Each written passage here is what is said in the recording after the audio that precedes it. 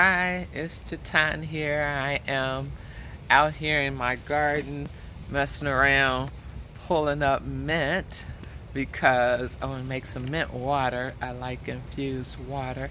Mint is like it grows wild. Look at my garden. My garden is a mint garden apparently because it's king over here. I got some lettuce back there and some other stuff we'll talk about one day.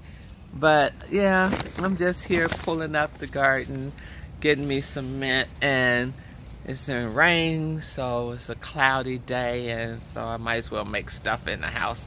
And mint smell amazing. Mint is rich in nutrients. It's a good source of vitamin A.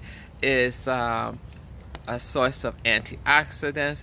It's best to use it in the oil form, so I'm going to make some peppermint oil. Yeah, so I'm going to make some peppermint oil. It's good when you apply it to your skin on your nipples if you're breastfeeding. Let's get this all the way out. Breastfeeding nipples benefit from mint oil because it helps with cracking and pain. Or mint peppermint water, you can apply it as well.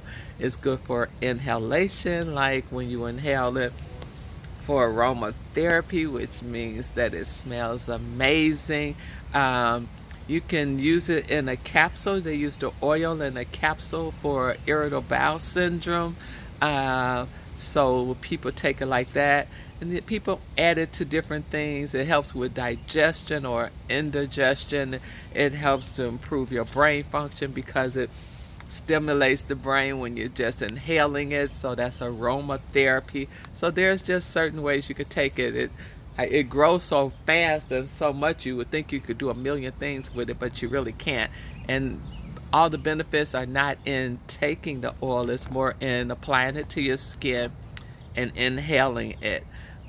So mint, that's what I'm out here doing. So I'm going to go in the house and make me some mint oil.